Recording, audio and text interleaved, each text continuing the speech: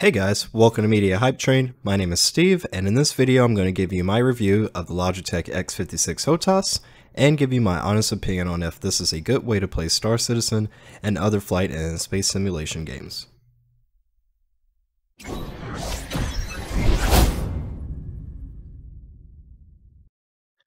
For the first part of this review, I'll give you a high-level overview of the H.O.T.A.S. Then I'm going to show you an up-close look at it and the key bindings that I personally use for Star Citizen. Finally, we'll end with some gameplay video from Star Citizen and DCS World showing off how fluid the controls are when using this H.O.T.A.S. The black and silver Logitech X56 H.O.T.A.S. that is now being sold by Logitech is a huge improvement in both build quality and performance over the black and blue version previously sold by SideTech. Make sure if you purchase this H.O.T.A.S. that you do get the Logitech version. With Logitech's manufacturing skill behind it, the X56 is now a great mid-range H.O.T.A.S. to use in space simulation games like Star Citizen and Elite Dangerous, or flight sim games like DCS World and Microsoft Flight Simulator. Owners of this H.O.T.A.S. will also be happy to know that the upcoming Star Wars Squadrons game, due for release later this year, will also have full H.O.T.A.S. support.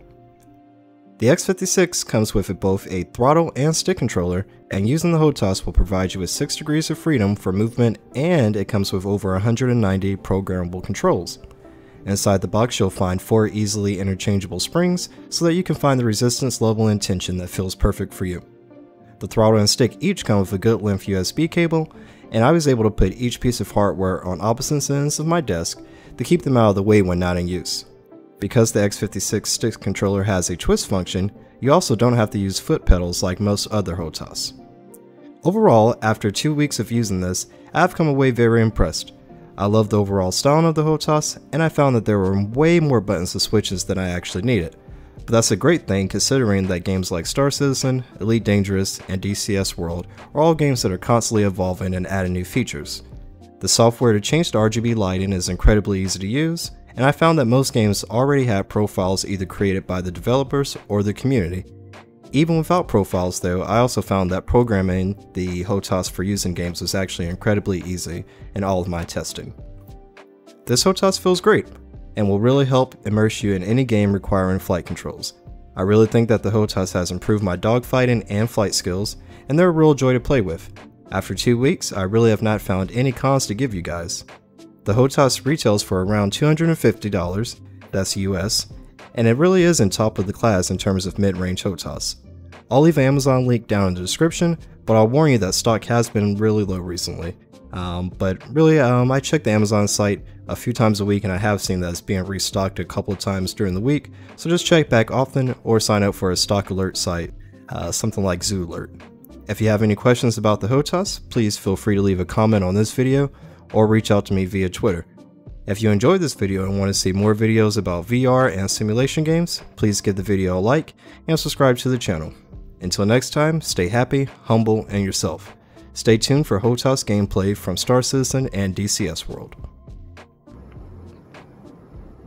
Okay, and here we have my X56, and I'll just show you quickly an overview of most of the buttons and switches and how I have them used in Star Citizen. Of course, you can use this for Elite Dangerous and any other flight simulator game as well.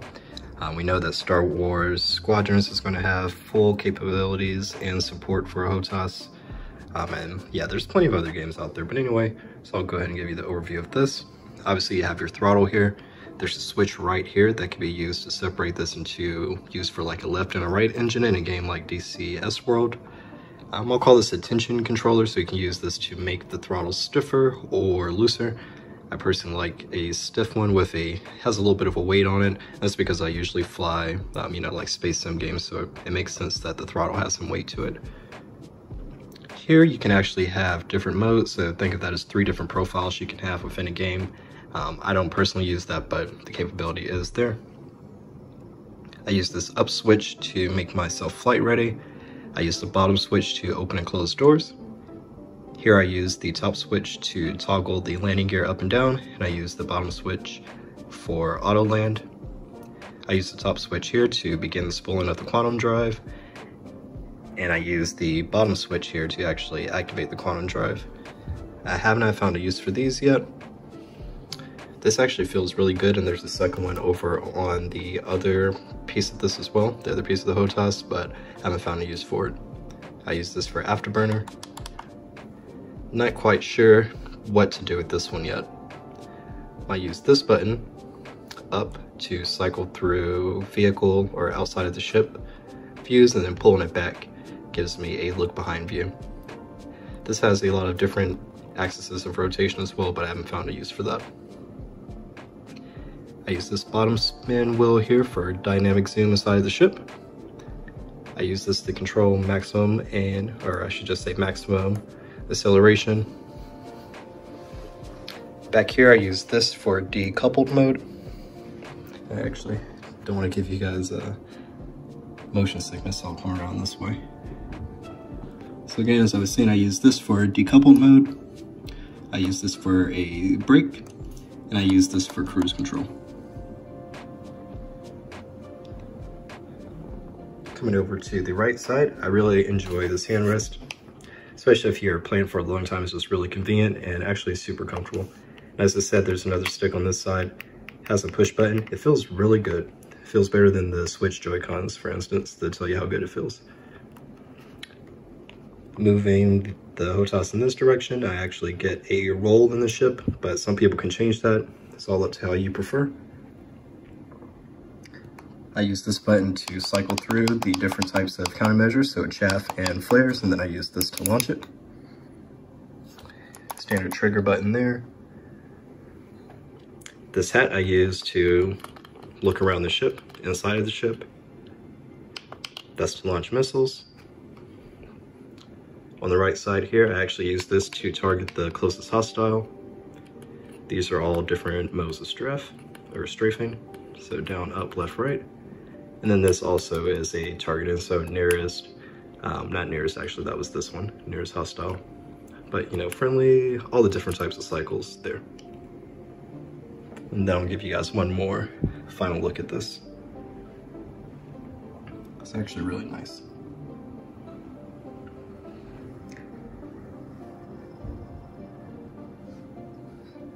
I should mention here, I like the shorter spring, but the actual set, it comes with 3 different size springs that you can use to make it taller. And then I've actually seen some DIY videos on YouTube as well, where you can actually cut the springs. And that's the mouse I use. I just like that it has a couple additional buttons.